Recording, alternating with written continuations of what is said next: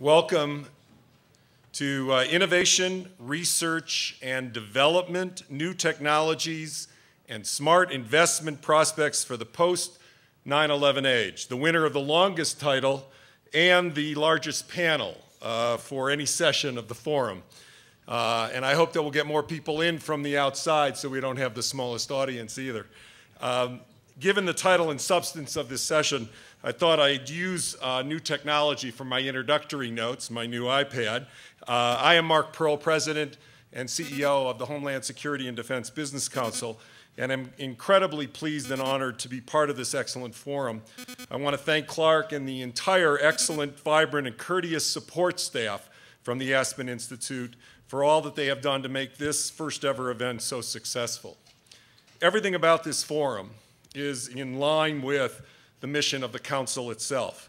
As Dave Abel said at the very beginning of our event yesterday, if you can remember back that far, introducing the first session, and many of the subsequent speakers, this event is about establishing a foundation of a substantive and engaging set of conversations, renewing and making connections and relationships with the realization that no one company, no one sector, and certainly no one approach, technology, intel, or personnel, can do it all. Ours must be a holistic approach across sectors, disciplines, and even cultures. HSDBC's mission is to work to ensure that that holistic perspective of innovation, expertise, and capabilities of the private sector are recognized, respected, and integrated within the public sector work in Homeland Security. We worked with Clark to initiate this panel because we believed that the rapid and successful deployment of advanced security technologies is critical to the mission of Homeland Security. How we do that and the speed and efficiency with which we do that is critical to the overarching mission to secure our people and our assets. I've provided some background information on the Council that's located out in the foyer, along with some information that you'll be able to find on hard copies of GSN. And it is now my privilege and pleasure to introduce a good friend of the Council and to this forum to moderate this special session. Jacob Goodwin is the first and the only editor-in-chief of Government Security News. You'll be able to read more about his CV in the forum's program, but if you don't get GSN, to paraphrase another important DC publication, you won't get it when it comes to gaining a better understanding of the day-to-day security policy for our nation. And be sure to pick up a copy of that June edition, highlighting the programs of, in one particular instance, of an important informal group that some that are attending this forum may want to become active in, Women in Homeland Security, a group founded by my VP, Christina Tanashicek. And now it's my honor to introduce Jacob. Thank you very much. I really appreciate it, Mark, and I appreciate the fact that you did the commercial that I was planning to do for myself, but I'm happy you did it for me. I am the editor-in-chief of Government Security News. You probably have seen copies of our magazine lying all over the place. Hopefully you'll take it, you might read it, and bring it home with you. And I hereby invite everybody here in the room. We're a controlled circulation magazine, which means it's intended only for professionals who are involved in the Homeland Security field, and that certainly includes just about everybody in this room.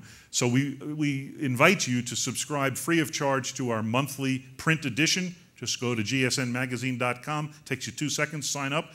And we also invite you to subscribe to our daily email newsletter, which goes out every day, Monday through Friday, to 50,000 readers. And I'd like you to be added to that list, gsnmagazine.com. We got a great panel today. And before I introduce everybody, I just want to say one quick word about this overall conference. As you probably know, because you've seen all these signs here, GSN was privileged and very proud to work with Aspen for probably the last year in helping to organize this. I certainly take my hat off to the Aspen Institute folks and to Clark Irvin for pulling together what unquestionably is the best Homeland Security conference that's ever existed. I've been attending these now for 7 years that I've been the editor of GSN. I've probably been to 50 conferences, and there's never been one that has come anywhere close to this conference in terms of the expertise of the speakers, the influence and understanding of the audience, the content, the detail, the candidness, and the comfort of what we've got here. So I'm really pleased that this is going to become an annual event and probably the leading event in the whole Homeland Security field, because it certainly deserves to be. Okay, we got a great panel here, and the purpose of us at this panel is essentially to inform the audience here as to where things stand with the Homeland Security industry. We've heard a lot of talk in the last 2 days about the threats of terrorism and planning for it and what type of threats and what type of government and information sharing, but we really haven't spent a lot of time on the business side of the Homeland Security field. With me today are 5 individuals who are going to help us come to a better understanding as to what is the business and industry side of Homeland Security. Let me quickly introduce our panel going down the line, and then I'll get to some questions. We're going to ask each of the individual panelists to sort of set the stage in perhaps a minute opening remarks, and then we'll get into some questions. But reading from my left to right, you probably can see this in your brochure, but on my immediate left is Rich Cooper, who is not only the chair of the Homeland Security Division of the National Industrial Defense Association, which is one of the major industrial associations in Homeland Security, but also happens to be the principal of a smaller firm known as Catalyst Partners, which is active in this field. Further down is Devin Talbott, who's the vice president of D.E. Shaw. That's a large private equity firm, and he'll talk about private equity firms investing in this industry. A little further down, I'm sure I'll mispronounce his last name, Matt McCooe, and I got it. And Matt is the founder of Chart Venture Partners, which is very active as a venture capital firm, typically investing in smaller, more startup companies than the private equity firms, but Matt will get into that in detail. Next down is Roger London, who is the chair of the American Security Challenge. I'm sure he'll explain that in his opening remarks. It's one of the innovative contests and competition to find innovative technologies. And way down on my far left is James Beldock, who's the president of what's called International ShotSpotter, or is the president international of a company called ShotSpotter. And that's a company that essentially provides urban areas with these innovative acoustic systems that can essentially spot firearms once they've gone off. So if you're in the middle of Chicago and someone fires a gun in the middle of the night, his system can very rapidly, he'll explain it better than I, his system can very rapidly tell you where the gunshots come. That information can be given to the police. And we have James here because he'll represent a manufacturer and a security company and has a lot of experience raising money, exit strategies, etc. So we got quite an array of people. Let's start this way, folks. Everybody knows, I hear this literally every day for the last 7 years. Everybody, as soon as they hear Homeland Security, they say, oh, that must be great. It's a hot field there. It must be a huge business opportunity. There was a lot of optimism about the Homeland Security industry when it started shortly after 9/11. Of course, the industry was there before, but after 9/11, there was a big push. So my first question to everybody, if you're willing to tackle it, or if you're not, we'll move on, is really, what's happened in the 9 years since 9/11 to the industry itself? Are the business prospects and the profitability from the company perspective what we thought? Is it better? Is it worse? Where are things going? I'll start with Rich. First of all, I want to echo your comments on the program. It has been outstanding from every moment. This has been literally information overload and enjoyment. So I appreciate the opportunity to be here and on this panel. State of the market, when I joined the Department of Homeland Security in its private sector office, we had the charge of building the relationships with the department, with the private sector, because we were starting this big new adventure called Homeland Security, which no one was quite sure what it was. Well, the marketplace still remains one of those things. Well, we're still not quite sure what it is. As we've talked about here the past day and a half, the market, much like Homeland Security itself, is very decentralized. It's not just the federal department that we always hear about. And one of the things that I shared when I was at the department and now in the private sector is reminding companies of all sizes that there is more Homeland Security outside of DHS than there is inside. And that goes to the very decentralized marketplace that you have across federal, state, local, tribal, and of course private sector up here. Homeland Security is a public-private partnership. We can't do it without each other, and the private sector is there. But if I had to sum up the Homeland Security marketplace, it's very small margins of profit. And I wrote down here as to kind of summarize this, I would call the market a residing frustration for a lot of companies that expected, I think, a bigger return than has been out there. Devin, jump in. So DE Shaw is actually a multi-strategy investment fund. So when I come at it from the perspective of an investor, when we invest in a company, It can be in a range of ways, either debt or equity, and they're typically more mature businesses. And I've spent a decent amount of time investing in defense, security, and government services businesses. And I would say about, it's tough to look at Homeland Security really as a market. It is not a targeted, contained investment focus for many people. It tends to be ancillary to people who look to invest in defense or government-focused businesses. In fact, when I was preparing for this, I did a search in what's a rather large database of, captures very small to very large companies. And of all of the industry classifications, and they go into pretty detailed sub-classifications, there is no Homeland Security classification. And if you screen within business descriptions the word Homeland Security, you get about 1,000 companies. And if you screen again within that to, sort of a couple $100 million of revenue, you get sort of 30-ish companies. So it's a pretty limited opportunity set. Now, it's clearly an incredible opportunity, but it tends to be sort of supplemental to larger defense and government-focused businesses. Okay, thanks. Even I sort of messed up, and I omitted the opportunity for everyone to set the context and introduce yourselves. So please do that, and we need not come back to the question of how we're doing over the first 10 years. But at least introduce yourself, Matt. Sure. So Chart Venture Partners is a $100 million venture capital firm. We're based in New York City.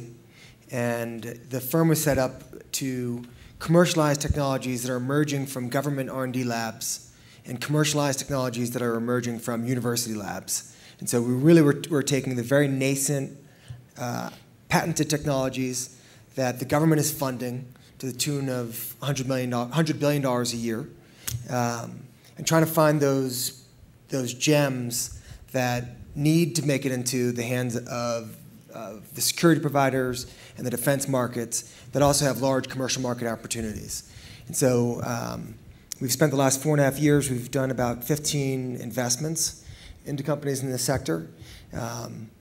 And they're at varying stages, but mostly all the companies we invested in were 3, 4, 5 guys and a dog very often. It was a university professor with a great idea.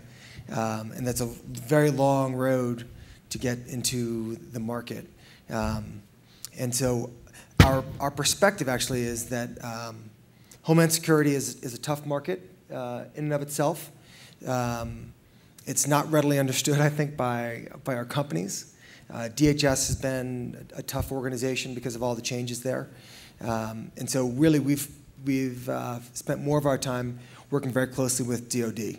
And so a lot of the technologies emerge and then go back into the hands of DoD. And there's obviously a lot of crossover between Navy, Army, Marines, Air Force, and what the Homeland Security Office is doing. Okay, over to you, Roger. What kind of dog? Lab, terriers. American Security Challenge, we work with the public and private sector to help find valuable security technology and try and accelerate the adoption of it into those markets. We frequently use pilots. We get customer requirements that say we need something like this, except it has to be half as big. We would then use it for XYZ. We go around to folks like Matt and incubators and angel groups and trade groups and try and find different technologies that match those requirements. So we're this eHarmony.com, if you will, except it's just not electronic. Right now we have 40 projects with members of the defense community, the intelligence community, and cyber, C4ISR, physical, and energy. I think they pretty well covered the Homeland Security. I think the corporate infrastructure, I deal with a lot of CSOs and CTOs and CIOs of the Fortune 500, and I think that they really have their act together versus the Homeland Security marketplace, the federal, local, or state, which is a very disconnected and disjointed, as we've said, community. Okay, and last but not least, James Beldock. Thank you. I want to start by reiterating something with a slight twist, and that is I've been lucky enough to be associated with the Institute for a number of years, and I want to thank Clark for finally bringing my day job excuse to actually come here and participate in something. Also, thanks for letting me join the Blue Shirt Club. It's late. We agreed we had to wake everybody up in the crowd with at least one joke. ShotSpotter makes a technology, and we sell it to government entities. Our technology listens for anything that goes bang, Jacob, not just gunshots, but explosions and other loud noises like RPGs and mortars being either launched or having an impact. We sell that technology. We originally sold it to the law enforcement market. We're now, by any measure, the largest in that industry by a factor of 10. We are deployed in 50 cities in the United States, all the big names, including the nation's capital. In the nation's capital, we cover some 100 federal buildings of one nature or another, and that's what led us into the Homeland Security market. So I think that'll be what we spend most of our time talking on today. Jacob, to get to your question about what do we think 10 years or 7 or 8 years later, I would say since I have been at a single entity trying to penetrate that market for 7 to 8 years, my reaction would be that I think we all got it wrong on day one. We thought we were going to see a new DOD, a new Department of Defense, that would have a single or 1, 2, or 3 purchasing entities within each service. So perhaps there'd be somebody at TSA and there'd be somebody at Customs and Border Protection. That hasn't really turned out to be the case because a tremendous amount of DHS funding flows down to first responders and therefore state and local government. And so what we all thought was going to be a relatively centralized market that we could hit at the top and push our equipment through has turned into just as badly a fragmented market as the law enforcement or really the state and local and municipal market itself is. I think that's been a frustration not only for investors but also for companies because instead of doing it once, we're doing the same thing over and over again, even though the funding is coming from one place. Thank you very much. I mean, it's a good point, and it anticipates the next question, which we don't have to beat to death, but let's see if there's anything more to say. It really has become obvious to the Homeland Security industry that they're not defense light.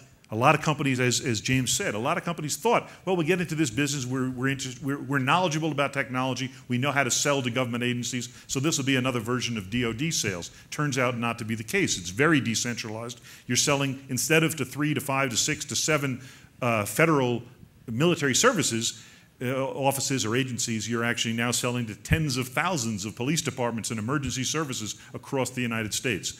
So clearly many companies are frustrated and incapable of doing the job because they don't have nationwide sales forces to address 10,000 different customers.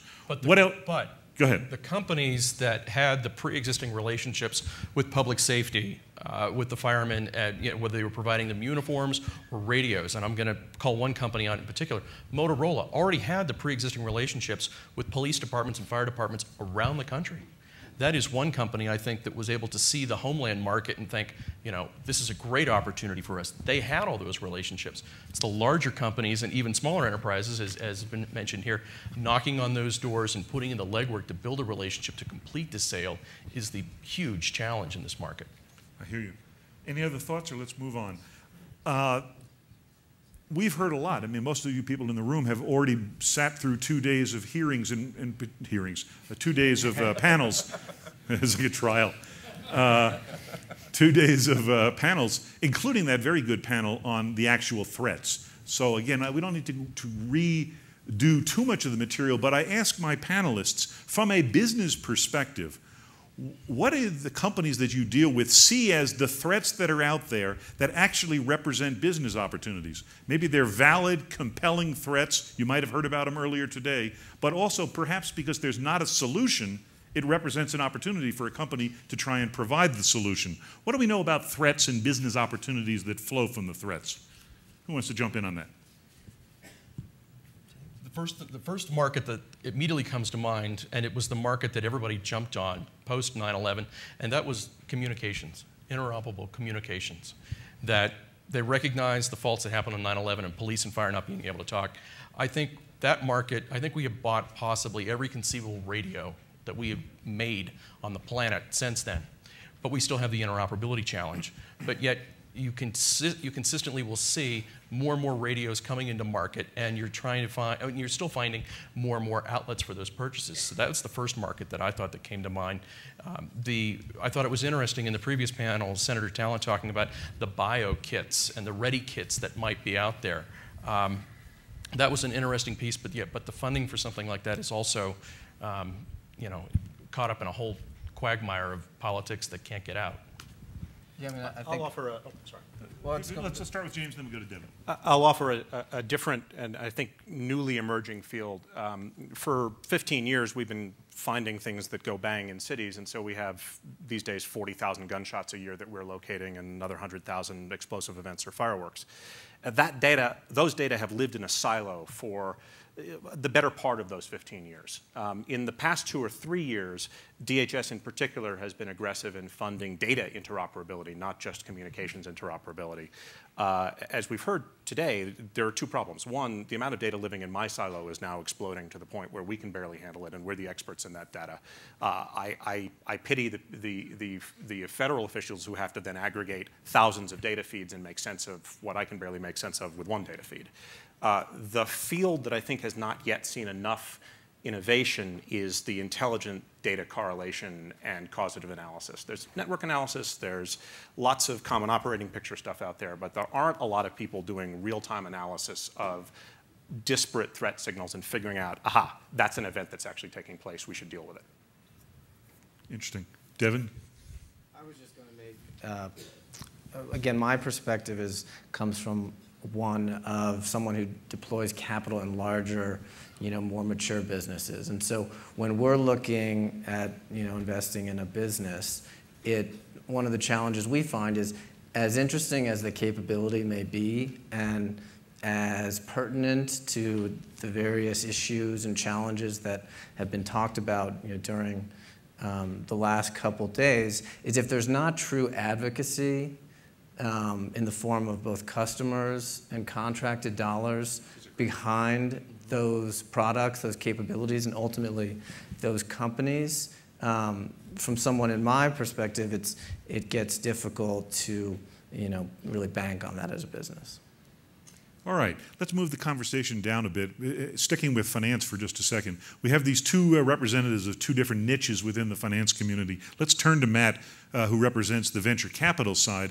Matt, tell us some anecdotes or some stories about some of the investments that you've made, what you were looking for, why they look good, whether they cratered or they succeeded, but just bring us into the process of evaluating and investing in some of these venture capital startups. Sure. So we've got one company called Remote Reality that we invested in. It was a Columbia University spin-out, and they make a 360-degree camera. So you can put it onto a vehicle, and you can see all around the vehicle, or you can put it on the table and have a video conferencing chat with every single person at the table. One of their earliest successes was with SBInet, interestingly. So we thought, this thing is going to the moon. We've been invested in it for 6 months, and DHS is committing to them, and Boeing's taking them forward, and it's going to be on the Arizona border, and the revenues quadrupled in a very short period of time. We ramp up spending, ramp up hiring, and then the technology falls short. There are some changes that are happening, and as often happens, the company was not well situated to sort of ride the wave back down again. Now, fortunately, in this particular case, we were there. We had the resources to put more money in, hire more people to keep the company going, and we've been able to go out and get a lot of SBIR support, get a lot of Navy and Army support for the company. But I have to say that spike upwards and downwards, that sine curve, is really unhealthy for these companies. And getting sort of committed support as you go forward is obviously the best thing for it. That said, a lot of the blame lay with the company. The technology was a little bit too early for what they were trying to do. So the specs change, which often happens, and the company just wasn't able to perform. So fair enough. A lot of blame to go around. Just out of curiosity, before you leave that subject, what happened to the management or the original entrepreneur? Did he survive, or did he or she? He is no longer with the company. He's no longer with the company. All right. Which is also a very difficult part of the business, is that you do have to go through a lot of management changes like that. But the story has, as of now, has a happy ending in that the Navy has found some really interesting uses for it in submarines, in the periscopes. The Army is going to be shipping it over to Afghanistan for some testing for use in Humvees. So when these gentlemen leave, or men and women leave from the Humvee, instead of being disoriented, not knowing where they are, they jump out and they know where the red barn is that they're told to go towards. But there's a lot of ups and downs in the entrepreneurial world. It's an extremely difficult place to live. A lot more failures than there are successes, and it takes a lot of courage and risk-taking and stomach to get through it. And I think we're blessed to be in the States where the government steps up, and the government steps in with R&D funding. Will collaborate and partner actively with the VCs, who also have large risk appetite, to help these companies actually get to the point where it's going to get onto. It's been on a Navy submarine, and it's going to be on.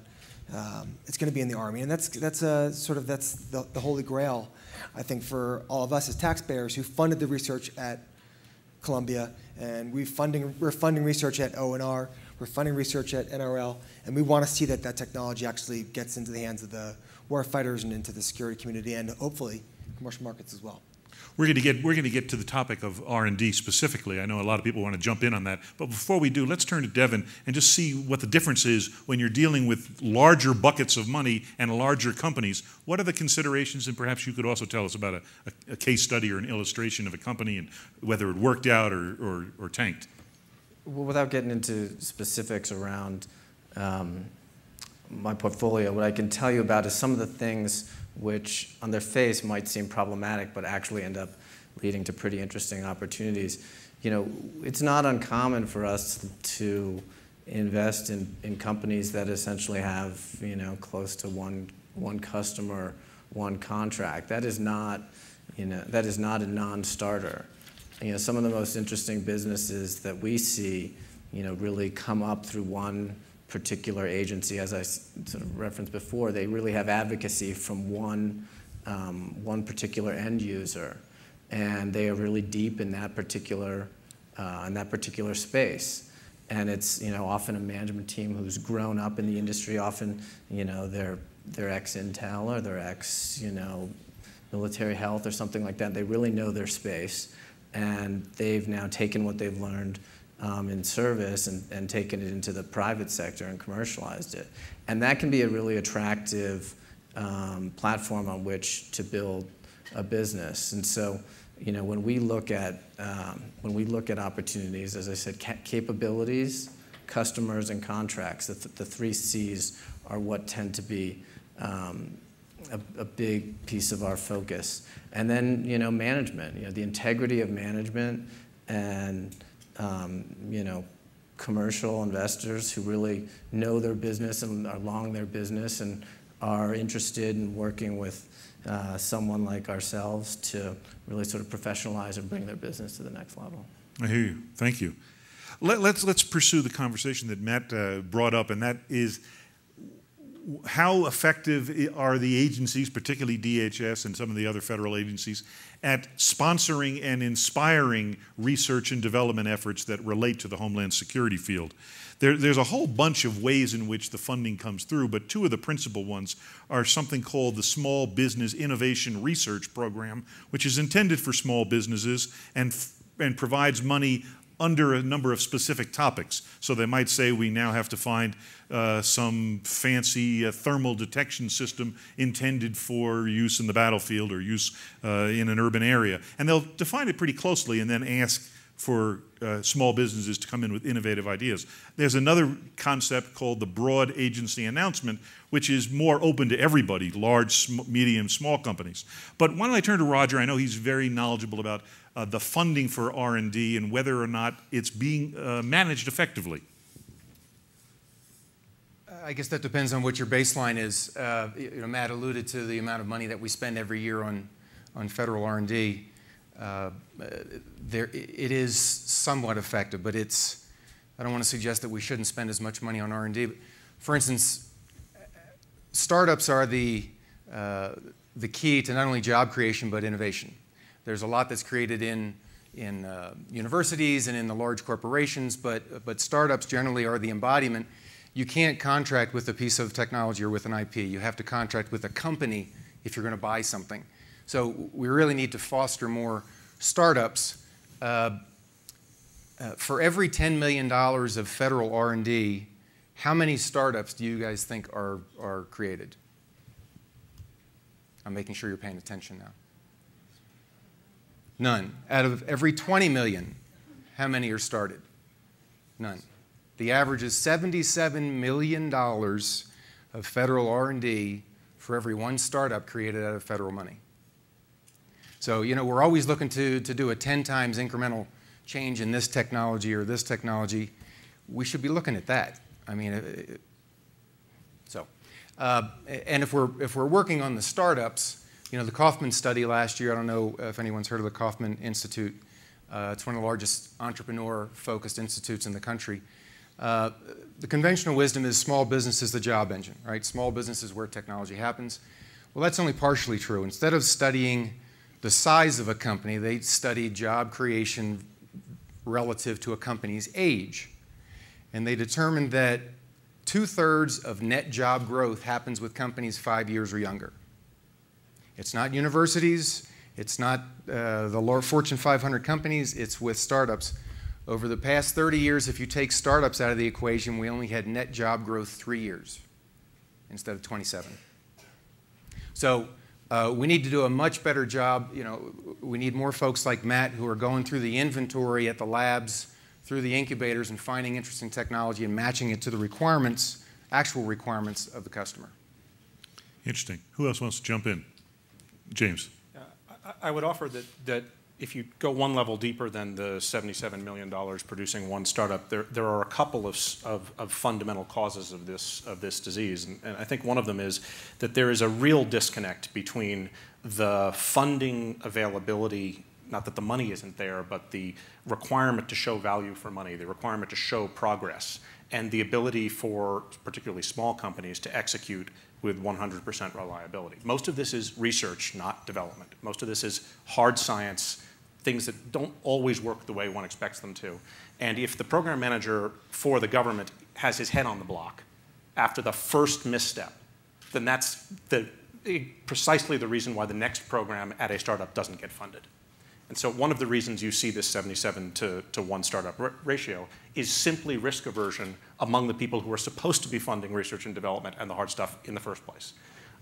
There is, within HSARPA and DARPA, the rules that are designed to force this not to happen, that failure must take place a certain percentage of the time. But that isn't universal through the rest of the funding. And so that 77 to 1 ratio does not come from DARPA and HSARPA. It comes from elsewhere. And the HSARPA and the DARPAs, they're actually bringing the customers and the requirements closer to the R&D, and that's why they're more successful. I couldn't agree more. He brings up a great point, though, as far as the smaller entrepreneur. In this space, this is a tough environment of which to operate. If you're the individual entrepreneur with a good idea or an emerging technology, the odds of you getting through this, what I will call a desert of desolate, challenges to go through to, turn a profitability is really difficult. It's going to require that small entrepreneur or that small company partnering with another company or being part of a system of systems approach. Your one piece of technology is not going to be attractive just to DHS or anybody else that's out there. It's got to be part of a larger system. And that's where it's such a challenge, I think, to get some of these new ideas into some of these spaces. And again, at the early days of this market, I think people were very enthusiastic about the new energies that would be there. But it takes an awful lot of time and patience. One of my colleagues up here talked about, you've really got to have a stomach to deal with this. You really do. And it takes an incredible amount of patience to deal with this. And you've got program managers with congressional members, and you heard about those 102 committees that are screaming and yelling, why didn't this investment pay off?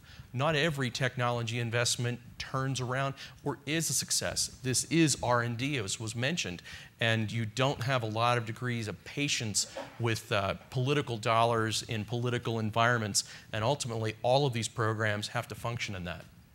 Thanks. There's a second order effect that I think is interesting for those of us in the industry, and that is that it pushes most companies to have some kind of dual use platform. So that there is a Homeland Security or a national security use, and then there is a commercial sector use. And in large measure, I don't know whether Devin and Matt do this, but there are a lot of investors who will not invest at all in a company that doesn't have a dual use structure. Now, that may indeed be reasonable for the majority of cases, but it doesn't solve the corner cases where there's a technology that really will only be useful for Homeland Security. And it's that place where specialized investors are required and better program management from the government with understandings of the commercial sector pressures. Yeah, if you're an entrepreneur and you've got a technology that's just targeting government, good luck to you. Yeah, there's a lot of fun. There's 2, maybe 3 investors in the country who will touch it. And then you're competing against the other 1,000 companies that are looking for capital. This is not supposed to bum out any of the entrepreneurs who've got innovative ideas directed to Homeland Security for which there is not a civilian or dual use. Or the Blue Shirt Reality Club. That's the Blue Shirt Reality Club. Before we go on with some other questions, I want to just ask the audience, if you can all wake up and answer this quick question, I'd really appreciate it. I'm going to list 5 categories of people that might be sitting in the audience, and then I'm going to ask you to raise your hand. How many people, please raise your hand, how many people here are current or past government employees or government officials? Wow, holy mackerel, thank you. How many people here work for the Homeland Security industry or companies similar to the folks up here? All right, it's a sizable number. How many people work for non-governmental organizations or think tanks or nonprofit type organizations? There you go, Clark. Hands up once more, I'm sorry. Okay, a handful. And lastly, how many people are Aspen residents who are here because they live in the community? All right, another bunch. And anyone else I didn't mention. How many people are anyone else? Oh my goodness, we got a lot of anyone else. I can't even imagine what groups they are. Oh, I'm sorry, I forgot the media. That's probably a lot of, there we go. Thank you very much. I was interested for the last 2 days on trying to get a handle on who's actually here and who's sitting in the room.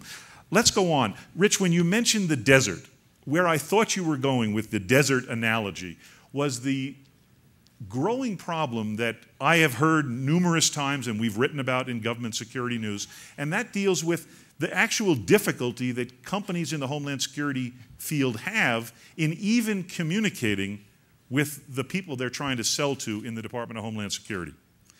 I can comment on that, but I'm looking more for the comments here. There seems to be a freezing of the communications, in part because of people's government officials' discomfort with seeming to be too close to industry. There's this whole transparency movement where almost every meeting between government and industry has to be logged and made public, and a lot of government officials don't seem to want to be in that log. So I asked the general question for anybody who wants to jump in on this. What could you tell us about the state of interacting with the customer? Can you get information about the requirements? Can you understand what they need, and are you able to explain to them what you offer? I'm going to jump in on this since you picked on me earlier, but I'm going to go back to my phrase of residing frustration. And I think Mark Burkowski did a wonderful job in the panel earlier talking about some of the challenges that he had as far as, bringing trained program managers into the department to work with industry members that are up here and out there in the audience. The department has had tremendous turnover of its personnel. It's on its fourth chief procurement officer in 7 years of business. I have companies that I have worked with that have been through 7 program managers in a year. And when you're trying to get requirements or satisfy a customer's demands, and they're constantly being moved, and again, a company's trying to service them as best they can, it becomes an extremely difficult opportunity to succeed.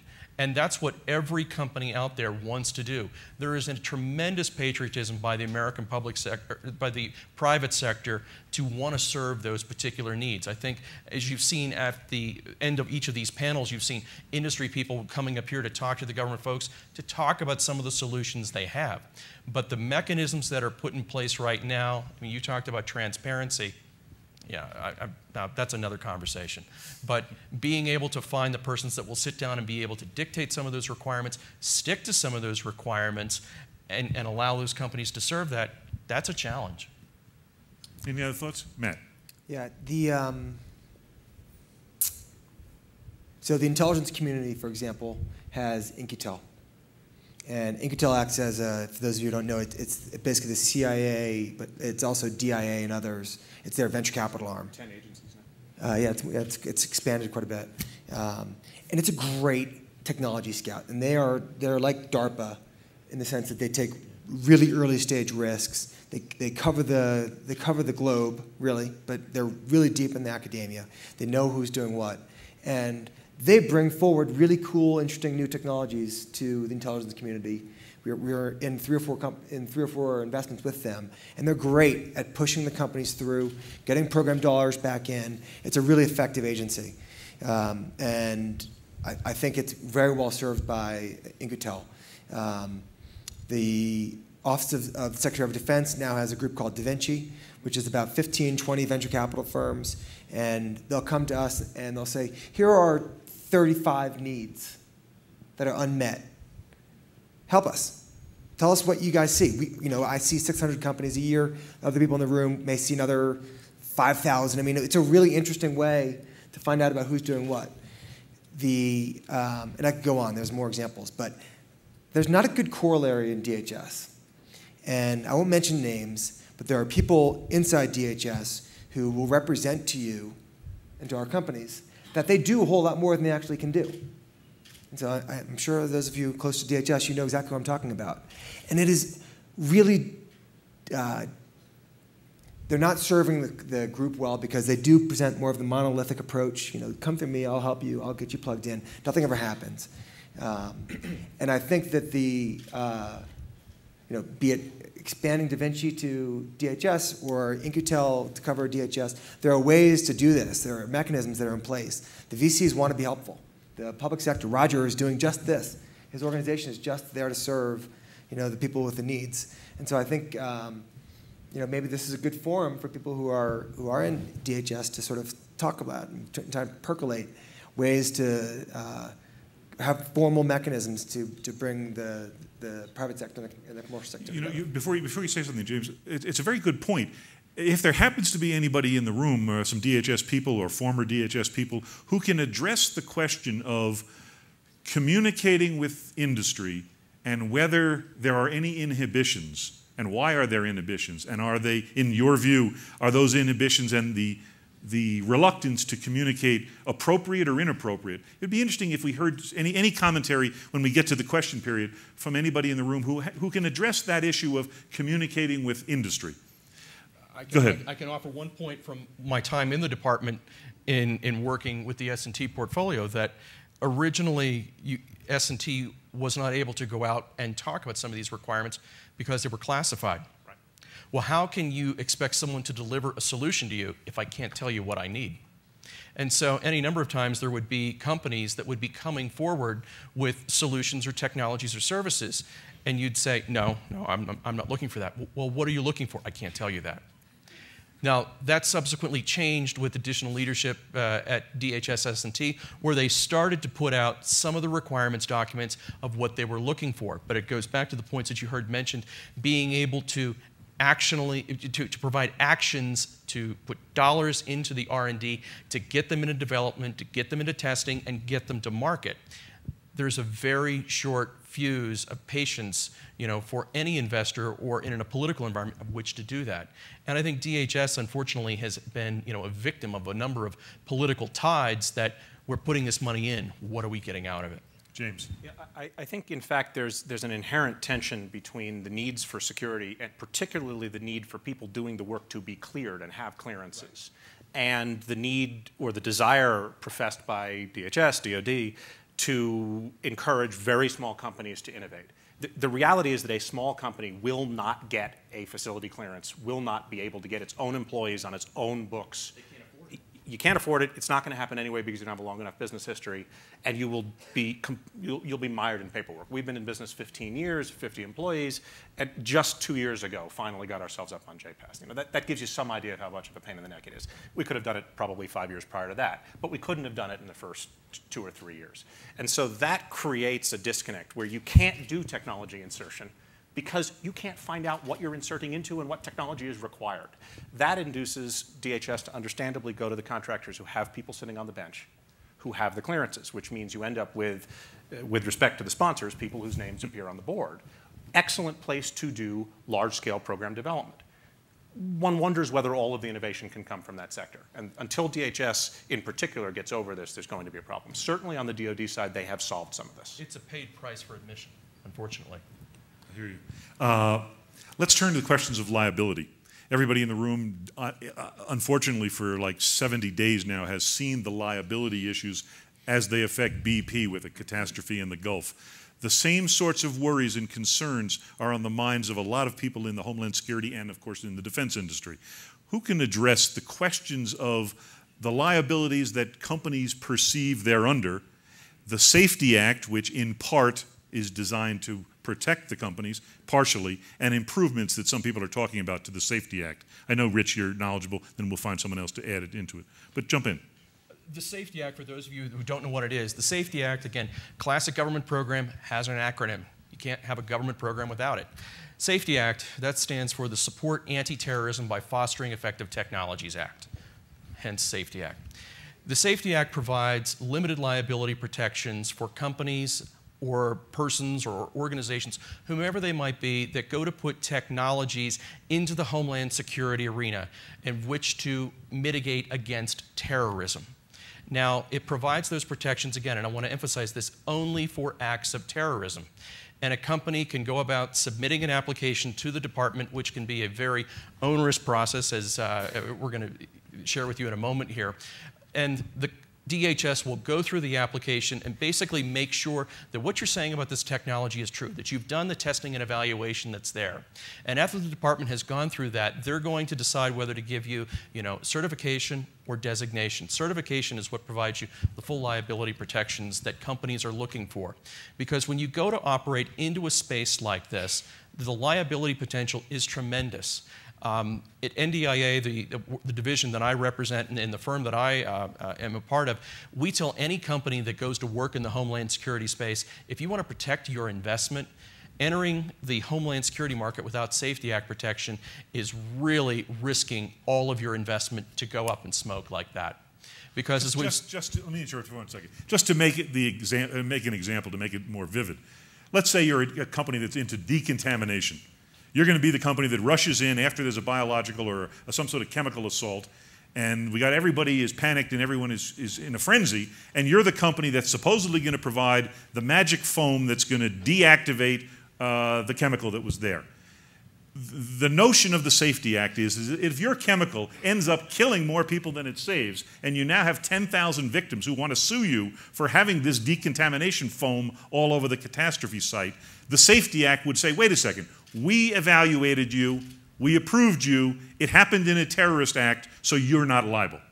It caps your liability at your level of insurance. So let's qualify that. That's fine. That's fine. Please do. And again, there are lots of nuances with the Safety Act, and for those who the department has identified and given Safety Act protections to 400 different technologies. Now, again, there are a number of larger companies that have that, but also some smaller and medium-sized enterprises.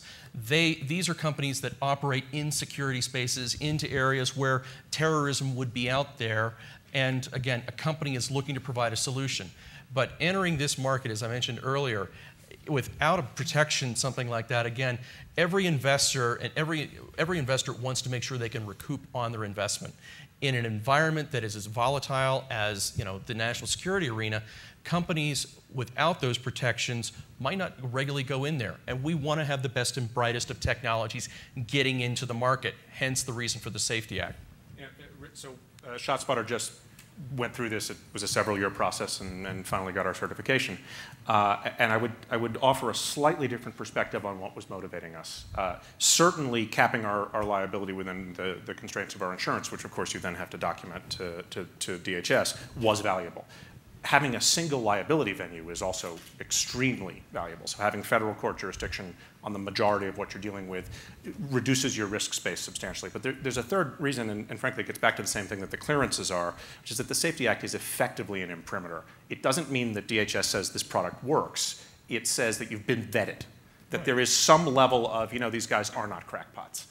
They're not charlatans. And so there are multiple echelons of sign-off that one gets, and one of them is having security clearances, one of them is having Safety Act certification for your product that reduce in the government buyer's eyes, the risk of procurement. So there really were two reasons, at least, that we did it. You will even see, and this has started to occur with a couple of RFPs. I know Los Angeles World Airports has put that within their RFPs that they are looking for companies to provide services that already have Safety Act protections. Because again, as we've all seen with any number of lawsuits that are out there, and we are a nation of constant lawsuit abuse in lots of different areas, companies can truly lose it all. And when you want to put a technology forward that can create a solution or help, mitigate against terrorism, we want that, which means we have to provide some type of protections to them in turn. Okay. We have seen RFP requirements for Safety Act as well. Thank you very much. Let's turn back for a minute. How are we doing on time? About 30 minutes. Okay, good. And we're going to turn to questions. So dream up your questions in about 5 or 10 minutes. Hopefully, hit us with some hard, penetrating questions. Try to nail me or anyone here to the wall. Speak for yourself. Let's turn back to our finance guys and talk a little bit about the world of mergers and acquisitions. Let's assume now that you have companies that somehow have managed to get through this wilderness that we've been describing, and you actually have a functioning, profitable company, whether it's a small business, a small venture capital that's up and running, or a larger, medium-sized business that might have a private equity investment. What is the current state of the world of mergers and acquisitions for companies like this? Is there a market? Are they primarily thinking of being acquired by the larger companies, the Boeings, the Lockheed Martins, the Northrop Grummans? Is anybody still thinking about IPOs? What kind of multiples? What kind of valuations? Take us into the world that you guys operate in. Let's start with the venture capital side. How does a venture capital company cash out and exit? And then we'll turn to the private equity side. Sure. So first of all, the requirements for a company to get acquired today have gone up dramatically. You need to have a strong patent estate because there's a lot of Me Too, copycat technology development, and if you don't have some way to keep people out, you can spend 3-4 years getting into your big government program or into your big contract. That's a long time. That's a lot of time when other people know what you're doing. That's ample time for people to catch up and do exactly what you're doing, or quite similar to what you're doing. James could probably talk about that. I'm sure you've seen some in your business. We have 18 patents for a reason. Yeah, you got to have patents that will block people. So I think we want to be able to show to potential acquirers that we've got a position that will hold, and they'll sort of be able to guarantee profits to the acquirer. Secondly, you mentioned before, Devin, contracts. So it used to be enough that people were willing to take a flyer and say, it's really great technology. We think we can insert it into a program that we're bidding on, and it's going to give us enough of an advantage that we can win a billion-dollar program with your technology insertion. Now they're saying to us, because we have several companies that are talking to the large systems integrators and others, we actually want you guys to already be in a program. So the requirement for us is not just to build the technology, build the patent estate, and break into the market. It's actually win the big program. So for those of you who are in the government, you probably know, that's a 2 to 3 year process, minimum, right? You got to build the relationships, you got to build the confidence, prove that it does what you do what you say you can do. And so as a consequence, the impact on the venture capital industry is the window to get your companies acquired has gone from what used to be sort of a 3 to 5 years from investment to selling your company to now it's more like 8 to 10 to 12 years to get to the exit window. And so it's just it's a very challenging environment, and I don't see that's going to change anytime in the foreseeable future.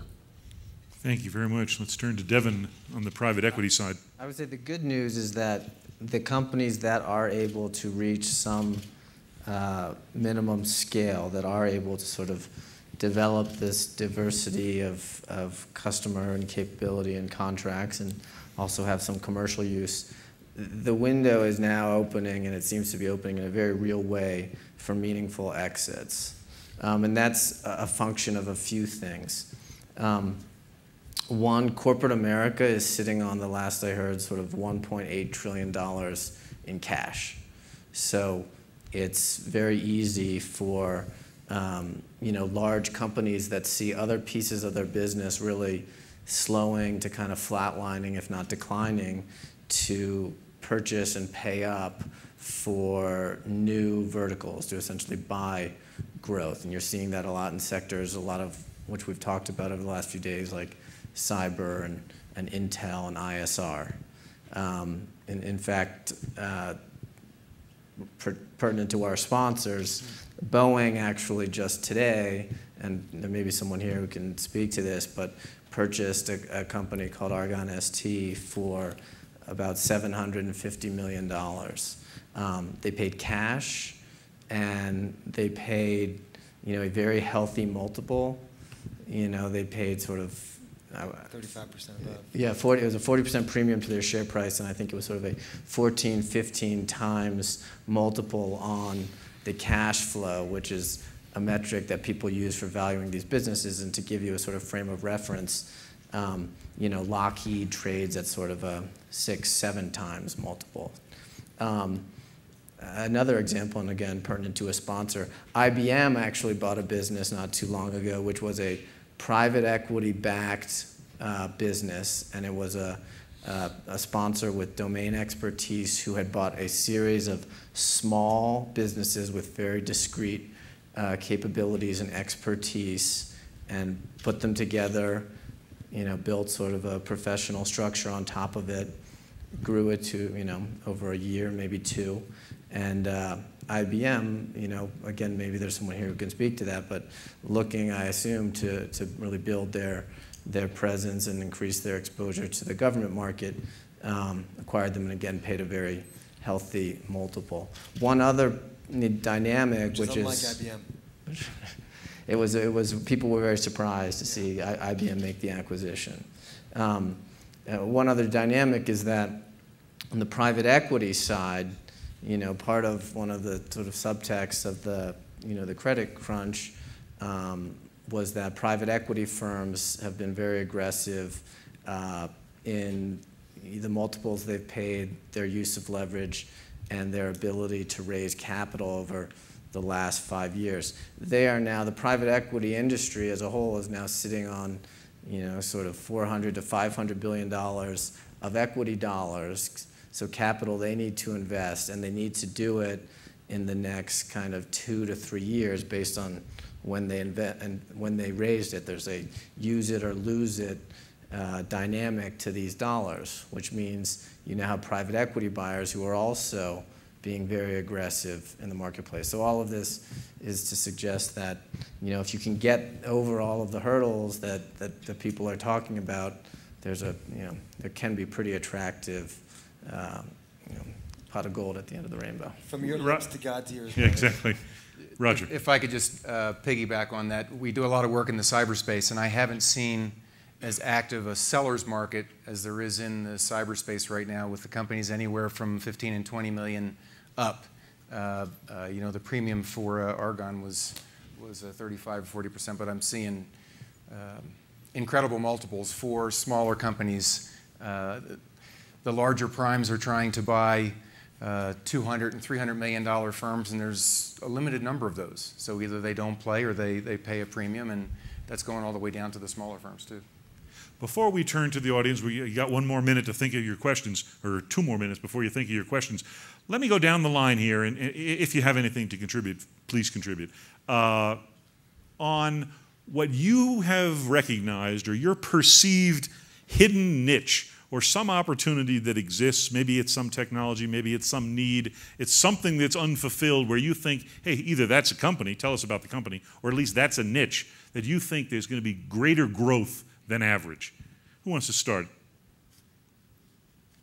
Come on now, guys. Well, Intel Cyber is the obvious one. I mean, I will tell you, we've looked at acquiring a lot of these businesses. We see them all the time. It seems almost like companies that, might sell widgets sort of somehow slip Intel, before and after, and cyber after the widget, just to, generate real interest, and it works. I mean, a lot of the companies that people are getting very excited about now are in this segment, and they're, probably businesses that which are, a couple guys, some of them, are coming out of academia, and they've got one interesting product, and that's all they've got, but it's focused on, whether it's data fusion or, cyber defense. There's some very interesting cyber offensive businesses that are out there. So people are, focusing on trying to solve some of the issues that are out there, and the large buyers are taking notice. Go ahead, Roger. I would add to that email security.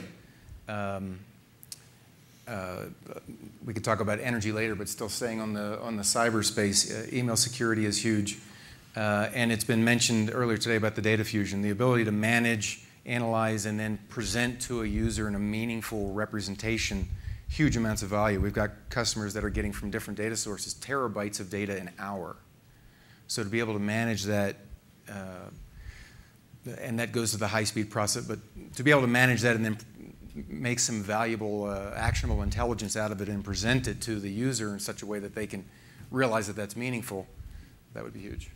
Just to boil this down to a concrete example, so that this concept of real-time coherence, particularly from disparate data streams, is you need no better example than the fact that halfway through Admiral Mullen's speech on Monday night, I just looked and found 12 tweets, 3 status updates, and a couple of Google News articles that had already pushed out what he had said. And if we think that it's just social media and the news acting in real time, then we're missing that it's also espionage and malefactors in general who are doing the same thing. So the ability to correlate, not just threats, but active attacks in real time and respond to them dynamically is going to be a big market. I'm going to pull on that thread. What I've seen in the emergency management community is you're seeing more and more use and incorporation of the tools like the Twitters, the Facebooks, et cetera, that they're using to push information to not only educate the public about what's going on with a particular event, but what's going on with the Gulf right now with Hurricane Alex coming in. They are pushing out information as much as possible to let them know where the hurricane is, reminding them that they should have 72 hours worth of food, non-perishable food and water and batteries and all of those types of things. You're starting to see more and more incorporation of the use of those tools to, again, engage citizenry and every other interest group that is out there to make sure that they're plugged into this larger network of things that are happening. Okay. All set. Let's turn to the audience. If you have questions, please raise your hand, and be sure to introduce yourselves, tell us who you are, and let's get the microphone runners moving. Who wants to start? Come on there. Gentleman in the back.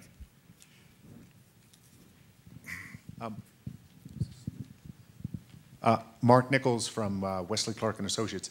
Could you talk about the international marketplace a little bit and the kinds of products and technologies that you see coming out of China and India and Europe, and what kind of competition that could present to what you're funding and investing in here in the United States?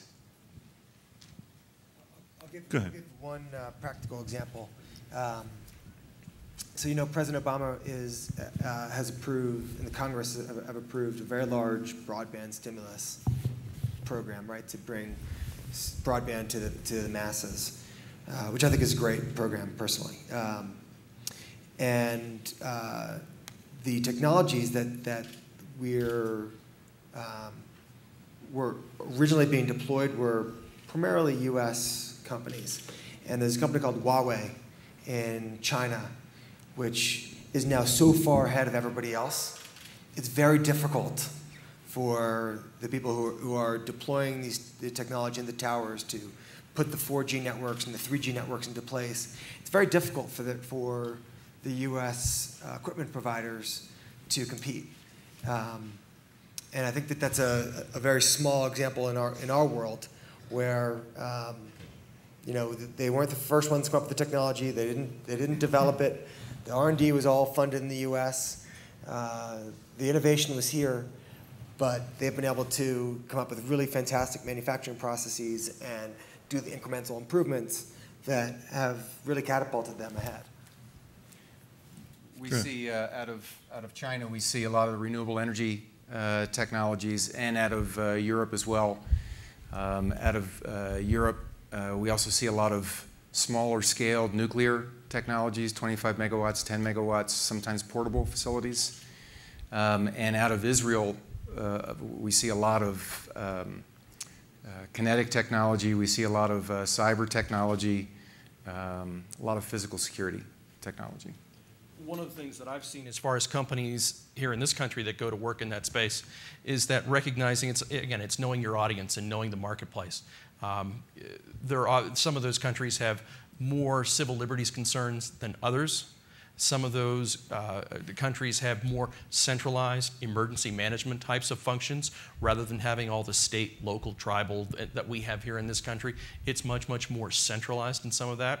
And then some of those countries are starting to encounter some of the liability issues that come into the deployment of certain technologies in certain areas and the exposure that companies might have. And so you're starting to see companies here in the United States that have been, unfortunately had to go through liability issues, having to raise those questions going into a new market to finding out what protections are afforded to them going in there. In some countries, they don't have to worry about that. In a lot of others, as they taking a look at the American model and how some persons are cashing in, that has to be a concern.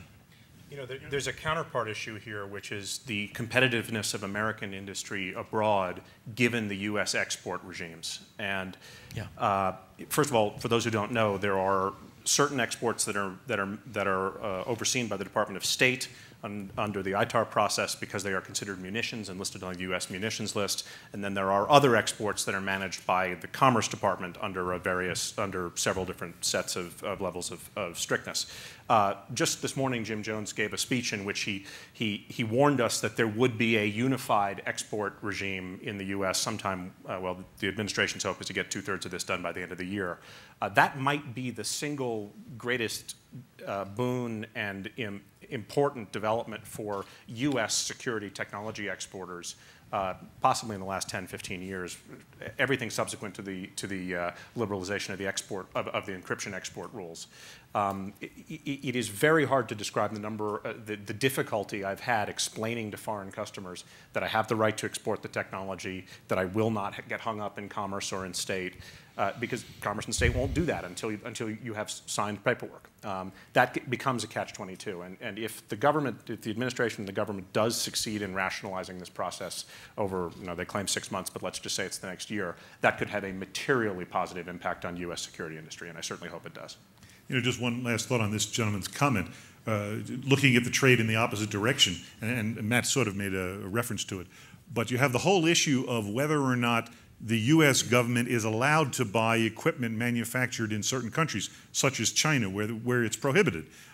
No doubt there's nuance to this, but basically the Buy America Act doesn't allow the Department of Homeland Security to acquire cameras, say, that are manufactured in China.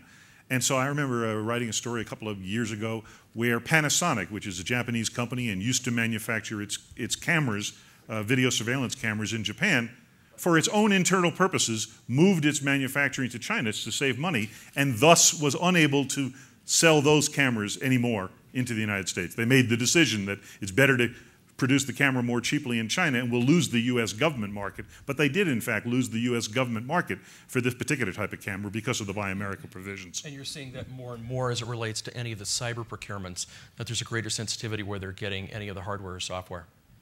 I think we beat your question to death. Right behind you, there's a fellow in a tan jacket.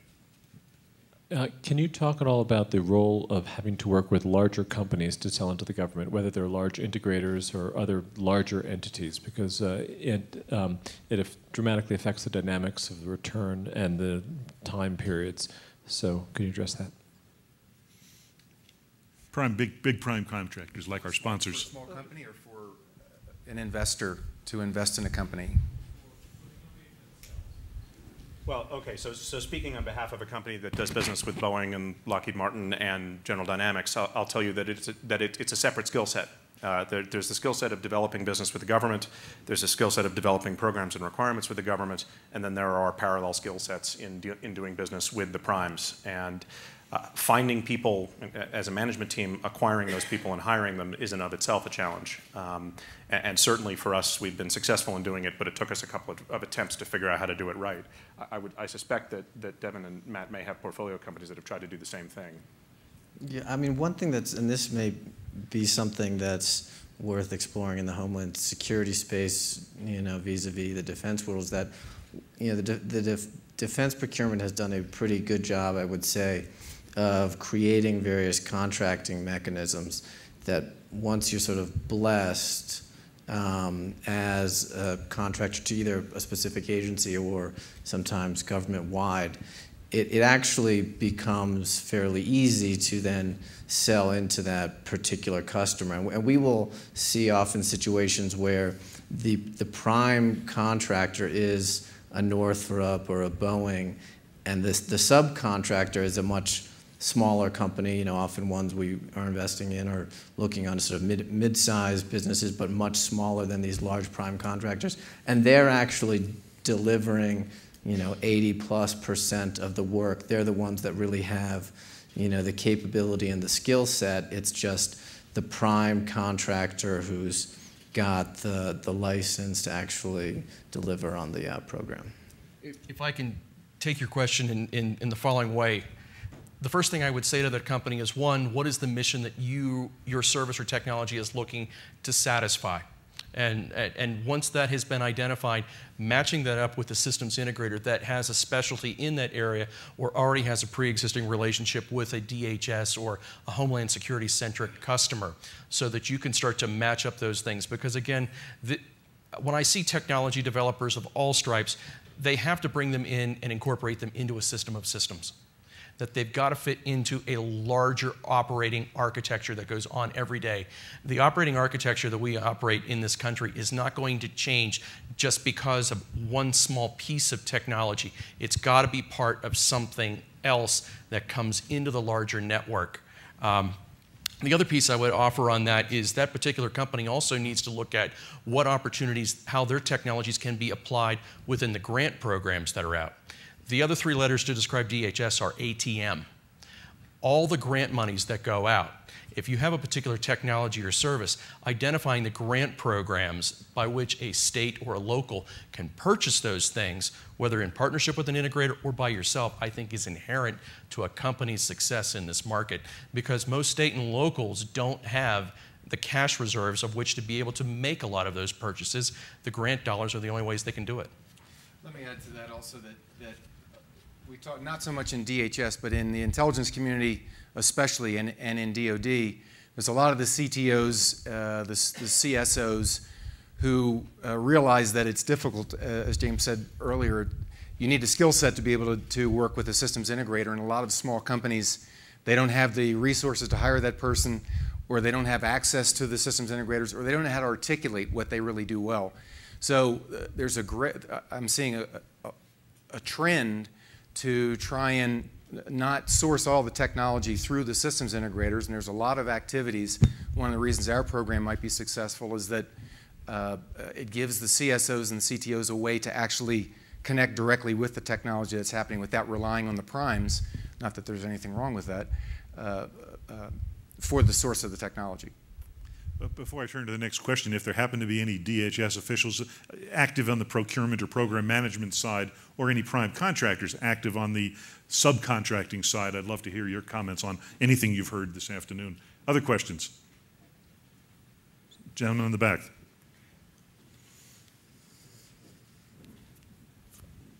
I haven't heard much about security assurance in some of these smaller companies. What type of standards and what type of security assurance is the government expecting out of small companies? I think it was mentioned earlier here that companies that are going to have to work in this space, one of the first measures that is going to be made. One, do you have security clearances to work within this space? Because they can only share so much information as far as requirements depending on whether or not you have that.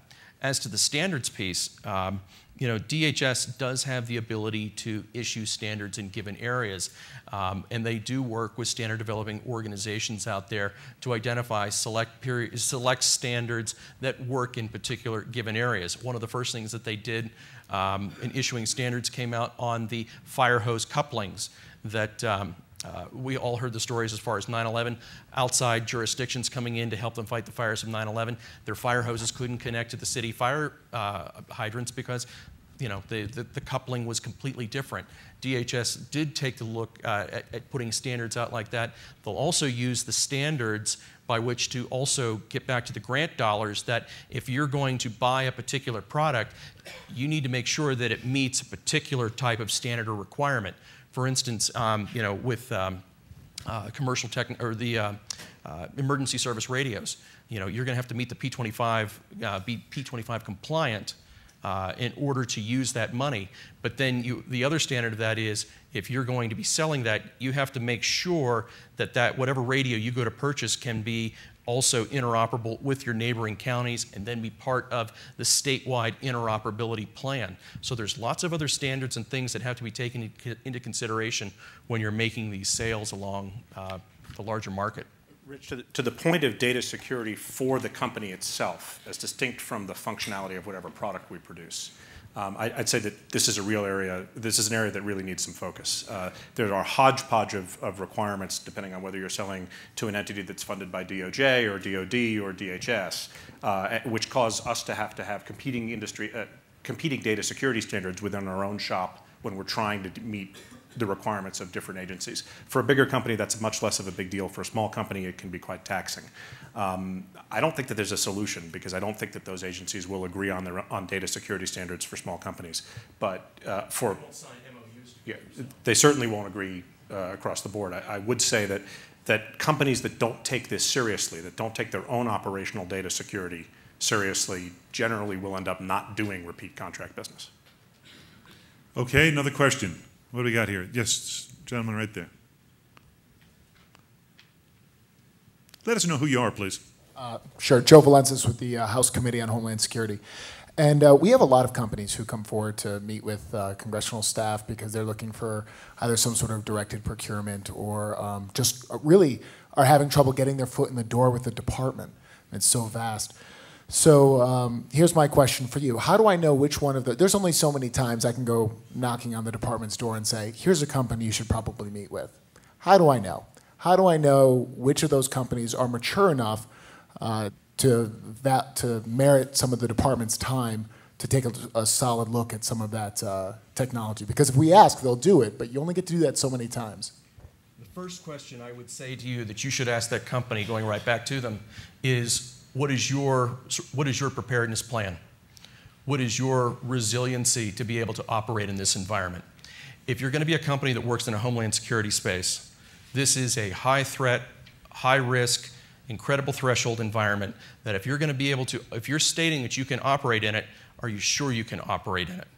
And asking what their plan is for their own continuity, let alone being able to operate on a bad day. I'm a personal believer that companies that do business with FEMA, which is America's bad day department, need to be able to have a business continuity plan or be able to operate in environments that are less than ideal. We know businesses can operate in ideal environments. When things are calm, when the seas are calm, and the air conditioning's on, that's great.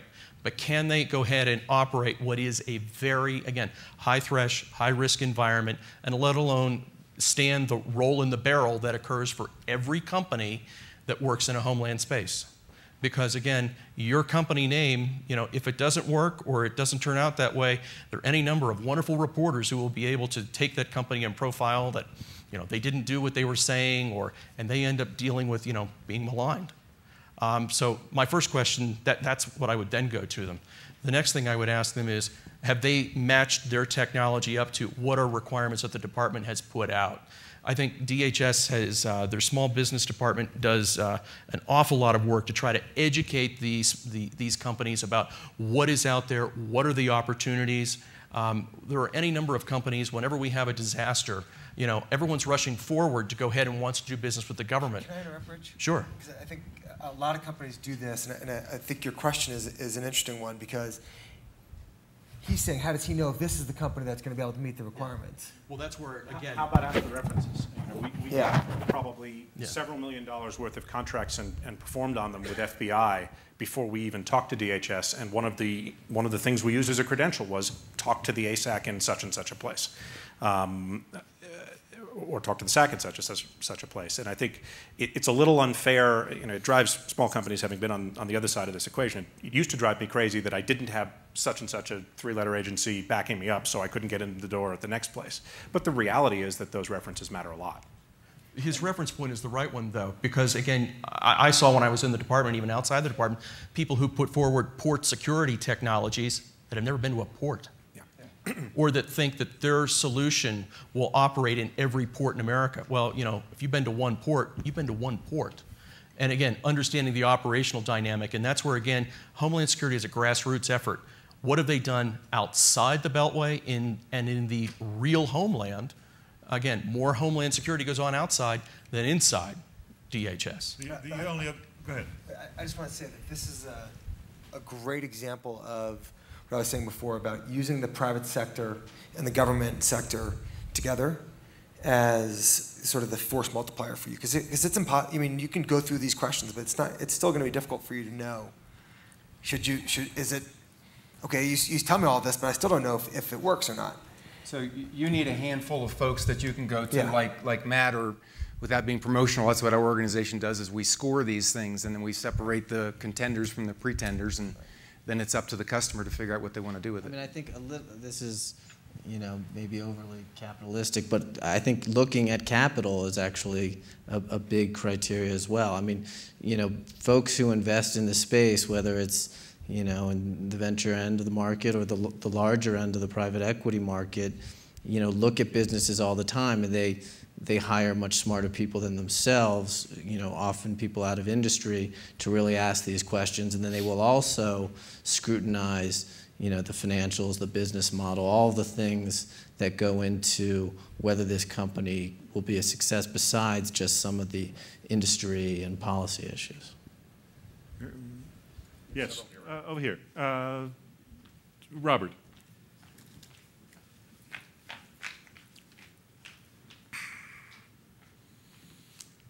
Bob Mockney, Homeland Security. To answer your question, I think one of the we get a lot of vendors in our place. We have industry days on a regular basis within US Visit, but I often ask them, "What do you know about us?"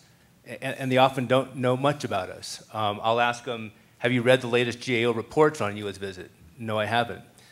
And so, on the positive side, you know, Congress gives us lots of mandates on what to do. That's one thing you should know. But you should know what GAO says to fix. And I don't always get that warm and fuzzy oftentimes. So those are two basic questions I think to ask them: is what do you know about their requirements? Thank you. Any commenters? Let's go to this gentleman. Dan Dunkel, New Era Associates. The last 6 or 7 years I've been in the security industry, but I spent 22 years in high tech prior to that. From a go-to-market strategy standpoint, you know, you've got to get early customers fast. At least that's what the startups were about when I was doing them. So from the perspective of your VCs, how much leverage do you use, you know, boards, advisory boards? And from the standpoint of partnering with existing organizations that have relationships in DHS already built at a high level, because they've been selling them other things for 20 years. You know, is that an important part of your go-to-market strategy early with these companies? Or are you going more or less directly to DHS and talking to end users? I'm just kind of interested in what the go-to-market idea is or thinking is. Yeah, so the notion of using a board of advisors and a board of directors is just that they're people who are subject matter experts who've got relationships and Rolodex that they can actually help get people in the door. Now, very often.